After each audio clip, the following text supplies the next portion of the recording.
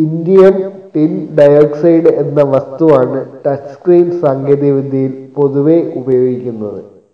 ഒരേ സമയം സുതാര്യമായതും എന്നാൽ വൈദ്യുതിയെ കടത്തിവിടുന്നതുമായ ഒരു പദാർത്ഥമാണ് ഇൻഡിയം ടിൻ ഡയോക്സൈഡ്. ഇത് ഒരു സുതാര്യമായ പെയിന്റ് പോലെ ഗ്ലാസ്, പ്ലാസ്റ്റിക് തുടങ്ങിയവയുടെ മുകളിൽ ആവരണമായി ഉപയോഗിക്കാൻ കഴിയും. കപ്പാസിറ്റീവ് ടച്ച് സ്ക്രീനുകൾ തന്നെ പല സാങ്കേതിക വിദ്യകൾ ഉപയോഗിക്കുന്നുണ്ടെങ്കിലും കപ്പാസിറ്റീവ് പ്രൊജക്ഷൻ സ്ക്രീനുകൾ ആണ് ഇപ്പോൾ കൂടുതലായി ഉപയോഗിക്കപ്പെടുന്നത്. അതിനാൽ അതിനെക്കുറിച്ച് അല്പം ചില കാര്യങ്ങൾ നമുക്ക് നോക്കാം.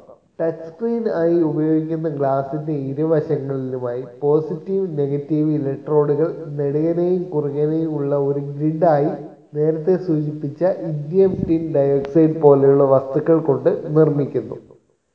ഇതിൽ വൈദ്യുതി നൽകുമ്പോൾ സാധാരണഗതിയിൽ സ്ക്രീനിന്റെ ഉപരിതലത്തിൽ എല്ലായിടത്തും ഒരേപോലെയുള്ള വൈദ്യുത മണ്ഡലം ആയിരിക്കും രൂപപ്പെടുക. വിരൽ കൊണ്ട് സ്ക്രീനിൽ തൊടുമ്പോൾ നമ്മുടെ ശരീരത്തിലെ ചാർജുമായി പ്രതിപ്രവർത്തിച്ച് തൊടുന്ന ഭാഗത്തെ വൈദ്യുത മണ്ഡലത്തിൽ വ്യതിയാനം സംഭവിക്കുകയും ഗ്രിഡിലെ പ്രസ്തുത ബിന്ദുവിലെ കപ്പാസിറ്റീവ് ടെർമിനലിലൂടെ വൈദ്യുത പ്രവാഹം ഉണ്ടാവുകയും ചെയ്യുന്നു. ഇതിലൂടെ സ്പർശ ബിന്ദു സ്ക്രീനിൽ ഏത് ഭാഗത്താണെന്ന് തിരിച്ചറിയാനാകുന്നു. ടച്ച് സ്ക്രീനുകളിൽ നാം യഥാർത്ഥത്തിൽ തൊടുന്നത് നേരത്തെ സൂചിപ്പിച്ച ഗ്രിഡിൽ നേരിട്ടല്ല, മറിച്ച് അതിനു മുകളിലായും ഒരു ഗ്ലാസിന്റെ ഒരു പാളി ഉണ്ടായിരിക്കും. ടച്ച് സ്ക്രീൻ പ്ലേറ്റുകളിലെ വൈദ്യുത മണ്ഡലം സ്ക്രീനുകളുടെ ഉപരിതലത്തിന്റെ പുറത്തേക്കും വ്യാപിക്കുന്നുണ്ട്.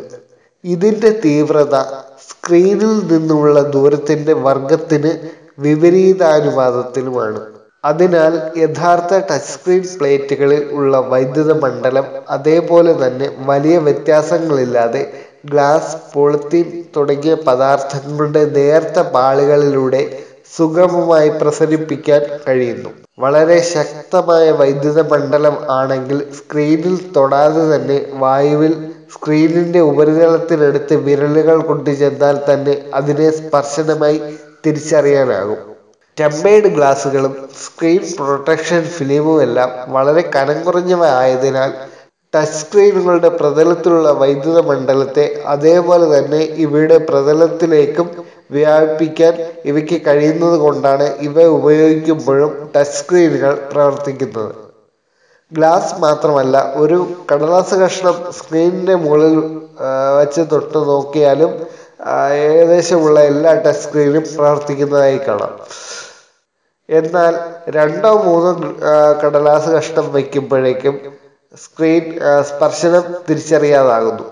ചില ഫോണുകളിൽ ചില ടെമ്പേർഡ് ഗ്ലാസുകൾ ഉപയോഗിക്കുമ്പോൾ സെൻസിറ്റിവിറ്റി കുറയുന്നതായും നമുക്ക് കാണാൻ കഴിയും. അതിന്റെ കാരണവും പ്രസ്തുത ഗ്ലാസ് കനം കൂടിയതായതുകൊണ്ടോ അല്ലെങ്കിൽ മൊബൈൽ ഫോണിന്റെ ടച്ച് സ്ക്രീൻ കൂടുതൽ കാര്യക്ഷമമല്ലാത്തത് കൊണ്ടോ ആകാം. ചില ഫോണുകളിൽ കയ്യുറകൾ ഇട്ട് സ്പർശിച്ചാലും പ്രവർത്തിക്കുന്ന രീതിയിൽ ഗ്ലൗ മോഡ് എന്നൊരു ഫീച്ചർ കാണാം. ഇതിൽ യഥാർത്ഥത്തിൽ ചെയ്യുന്നത് കട്ടിയുള്ള ഗ്ലൗ ഉപയോഗിച്ചാലും സ്പർശനം തിരിച്ചറിയത്തക്ക രീതിയിൽ ടച്ച് സ്ക്രീനിന്റെ വൈദ്യുത മണ്ഡലത്തിന്റെ തീവ്രത കൂട്ടുകയാണ്.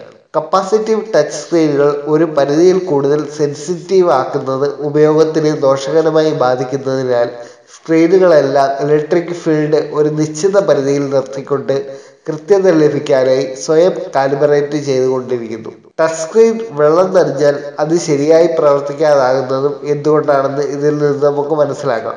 വെള്ളം വൈദ്യുതിയെ കടത്തിവിടുന്നതാണ്. ഇത്തരത്തിൽ സ്ക്രീനിന് മുകളിൽ വെള്ളം വീഴുമ്പോഴും സ്ക്രീൻ കപ്പാസിറ്റൻസിൽ വ്യത്യാസം വരുന്നു.